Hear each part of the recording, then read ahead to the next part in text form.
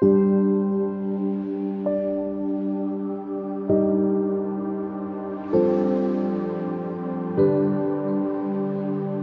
purpose of the whole blood program is really to increase survivability, and initially in our trauma patients, but eventually medical patients as well. It will help them get the emergency care they need faster, and ultimately the goal is to save lives. It's a unique product, not used in all hospitals at all locations, that is the blood in its purest form. Normally when blood is manufactured, it's made into different components such as red cells, plasma, and platelets.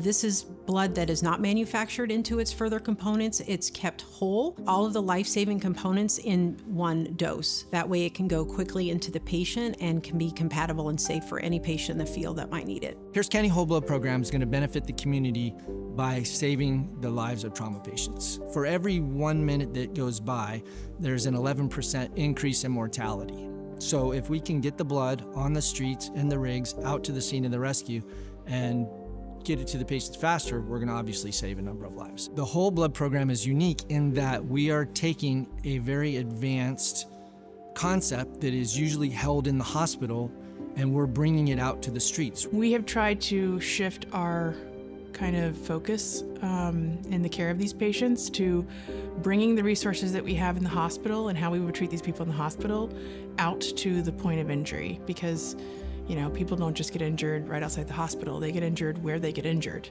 And sometimes that's an hour away.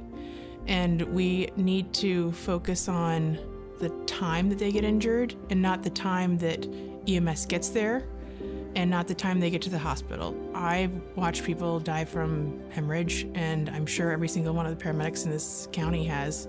And it's hard, especially when you know it has to happen and you can't do it. And I think we don't talk about the moral injury that causes. Bloodworks Northwest will supply the blood, and our EMS 1s and Central Pierce's MSOs will come and pick up the blood from MultiCare blood bank, and it'll be kept on our rigs in the field. And when a whole blood activation is activated, MSOs and EMS 1s will respond and provide that service if they deem that it's an appropriate patient that needs it. When those two units are transfused, they will come back to Tacoma General to seek a replenishment. We will then give them new units. So we're acting as the broker between the blood supplier and EMS to make sure they get the products they need in our local region. If it's likely that this patient might need whole blood, i.e. this is a prolonged extrication from a motor vehicle crash or another type of a traumatic incident with arrest, if it's a problematic childbirth with certain conditions, if it's a GI bleed, if the patient's exhibiting any signs of hypovolemia or some sort of hemorrhagic shock, our dispatchers will be able to send a whole blood unit. We'll head there post-haste priority, and depending upon the length of the extrication or however long it takes to get to the patient, we might be hanging blood while they're working to get the patient out of the vehicle if we can. More than likely, what will be happening is that as the patient gets extricated to us, we'll be moving them to a medic unit where I'll be responding with my Delta Ice cooler, which has a couple units of blood in it. The paramedics on scene will have started IVs already, and I'll be able to kind of plug and play.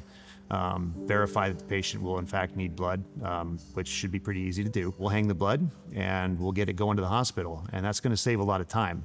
It's a process for the hospitals to get the blood or blood products going once they do their assessment. If we can take that piece out of the puzzle, it's going to save valuable minutes and in turn should have real favorable outcomes for all of our citizens. It allows us to give people trauma care, cutting-edge trauma care before they get to the trauma hospital. It allows for better oxygenation. It allows for survivability that only whole blood can give. In Pierce County, we have traumatic injuries from violent trauma, from vehicular injury, and other bleeding-related injuries, such as gastrointestinal bleeding or bleeding as a result of complications of pregnancy. To date, it's been a challenge to get blood to patients in a timely manner, and we've learned a lot from military campaigns, the difference that timely blood administration can make in the survivability and the outcomes of patients.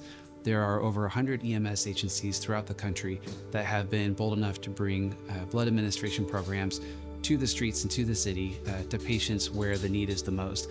And what we've seen is remarkable outcomes in terms of survivability. Through the collaborative efforts of Central Pierce Fire and Rescue and Tacoma Fire Department, we've had a lot of energy and enthusiasm, and then through collaborative relationships with MultiCare and with Bloodworks Northwest and the MultiCare Health Foundation, all the moons have really aligned in order to create an opportunity for the first time in Pierce County where we can start to have a program where we can, with the same amount of safety and the same protocols and the same amount of diligence in patient care, provide this life-saving intervention to patients within those first moments after their injury. This has been an absolutely amazing opportunity for us to be able to come only through these partnerships to provide this level of care to our community. Bloodworks is really dedicated to the community in a variety of ways. It's both maintaining the blood supply for the hospitals, making sure that there's a safe supply constantly on hand when it's needed by the hospitals, but also we do life-saving research.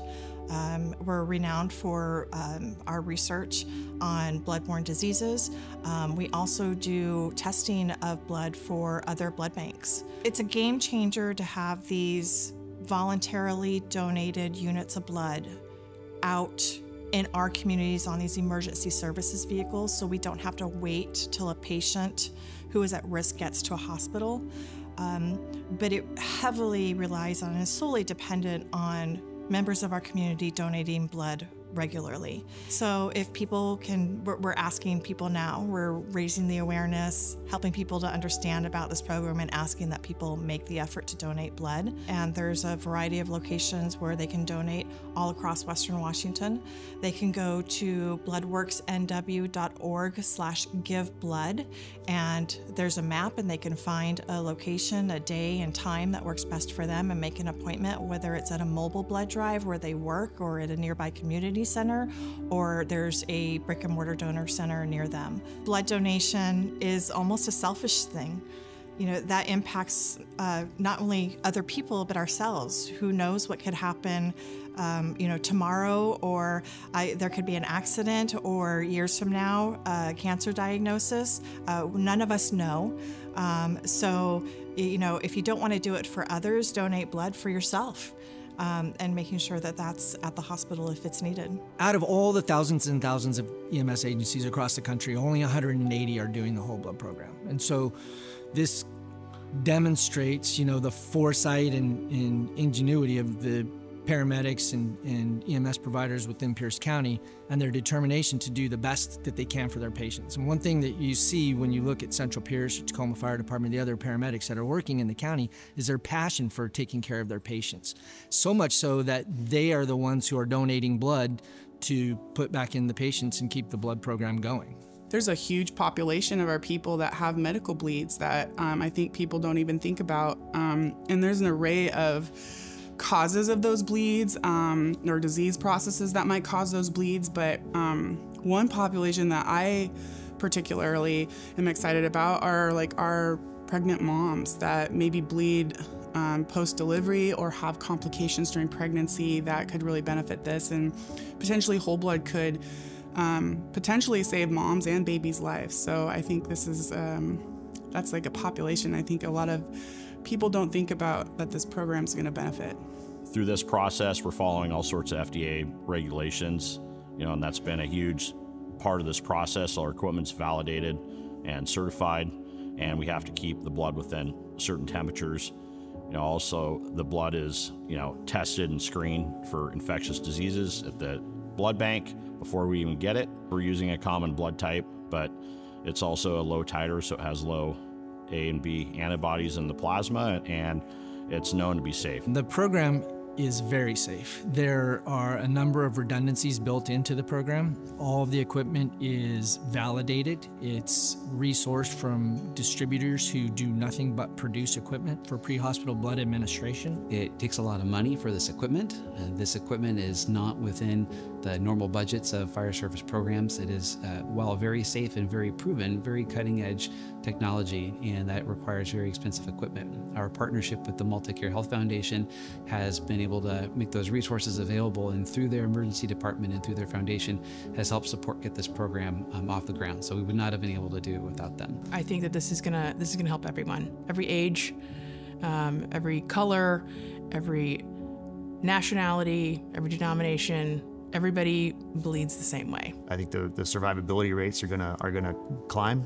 I think you're gonna see real tangible results. You're gonna hear them, because I think people are gonna come forward and say, hey, this procedure saved my life. I can't see it going any other direction, really. This will be probably one of the single things I'm most proud of doing in my entire career, is getting all of these pieces put together to make this happen. There are very few things that we do in medicine that have this dramatic of an impact on saving patient lives, morbidity, and mortality. I mean, quite honestly, this is one of the most useful interventions and will save more lives than any other piece of equipment on those paramedic units. So to say that we're excited that this is hitting the field is an understatement. And it has taken a long time. And there are some things that need to be done right from the very beginning without fail. And this is one of them. So even though it's taken us a long time to get to this point, it's better to do it right and to do it carefully. And we're really excited that we're doing it, putting our best foot forward and making sure that the quality of care that we're providing to the community is the best it can possibly be.